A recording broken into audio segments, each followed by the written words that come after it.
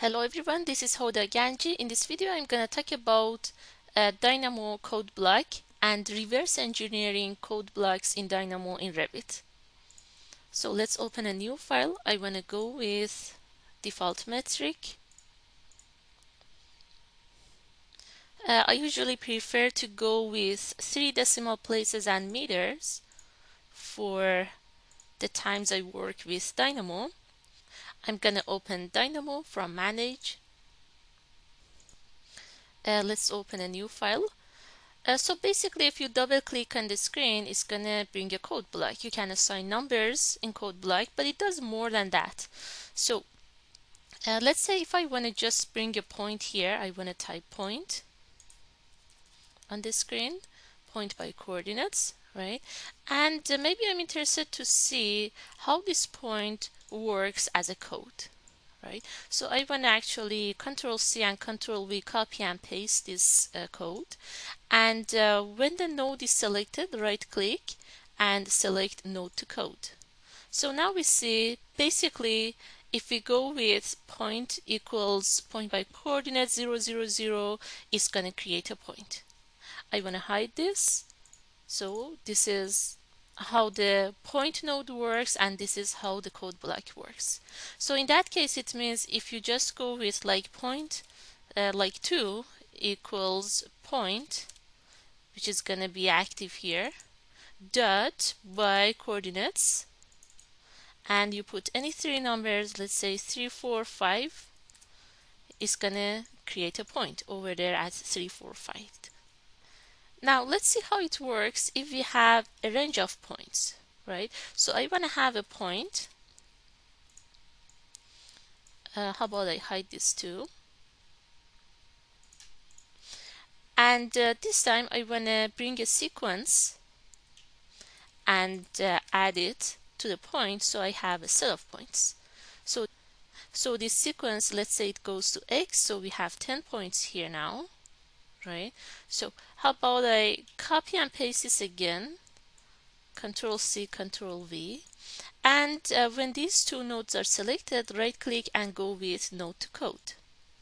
So this time you see it's going with a set of numbers, which is in this case 0 to 10, every one step. The reason you see this 1 here is that the step size is on 1 and I didn't change it, and then it goes like this, right? So let me hide this and hide this. So if I want to make a set of points using just one code block, I can say point 1 will equal, actually let me go with point 2 equals point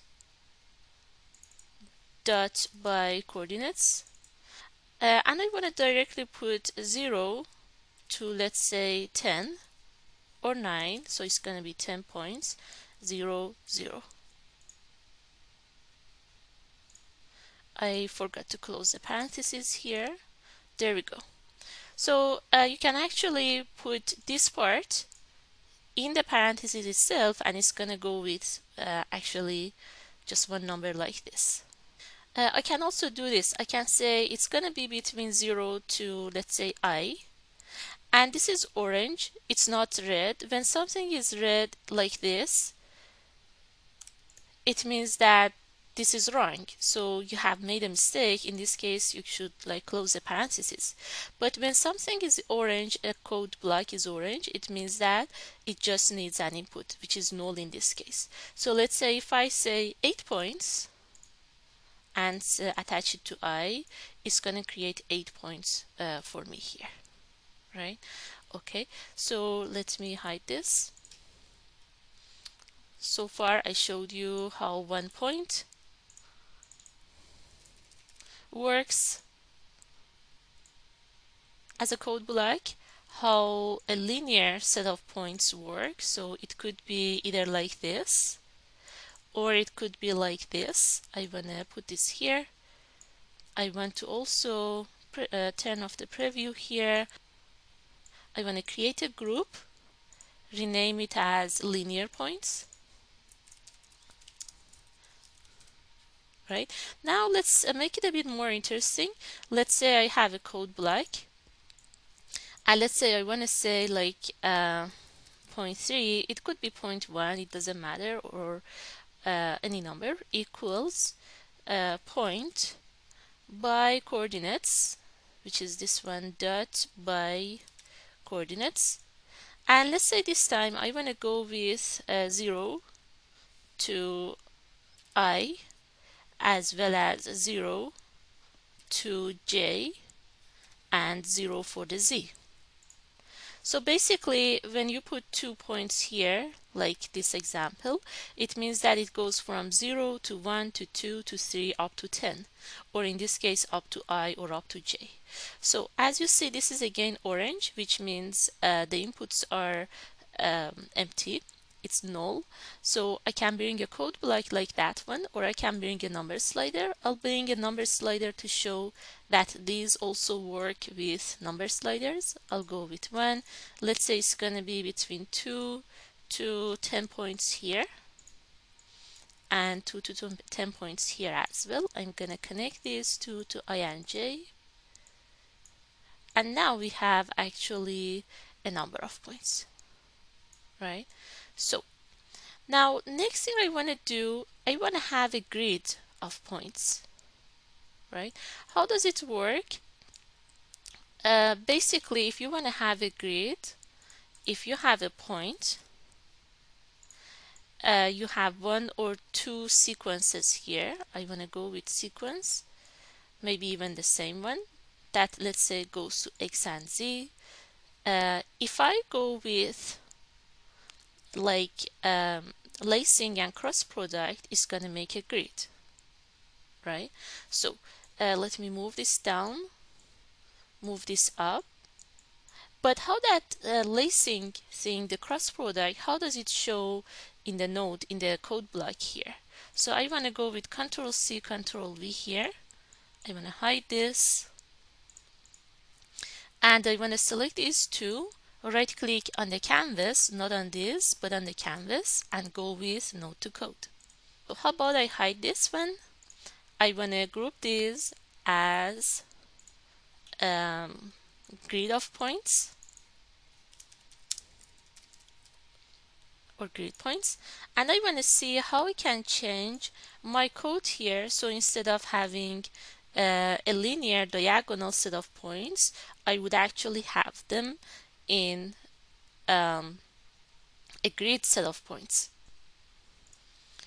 So in this case, if I just add the angle bracket, put 1 here and put 2 after j, is still not gonna give me a grid.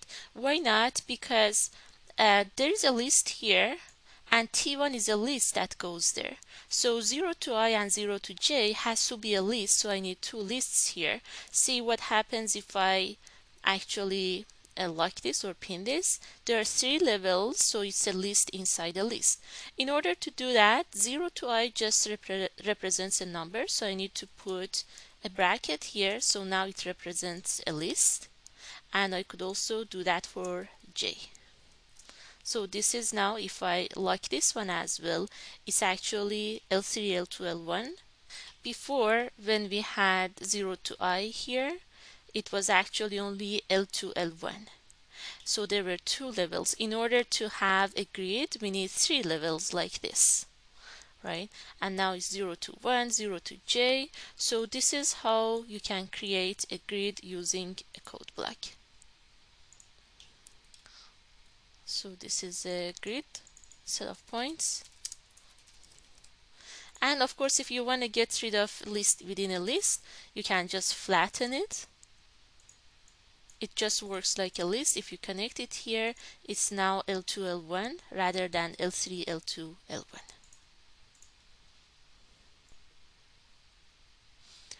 So this item on the right side works instead of that. This one or these two together work instead of linear points, and this code block or these three together work instead of a set of grid points. So this is how you can reverse engineering different nodes. Maybe if your files become more complicated, using code blocks might be somehow a way to make a shortcut or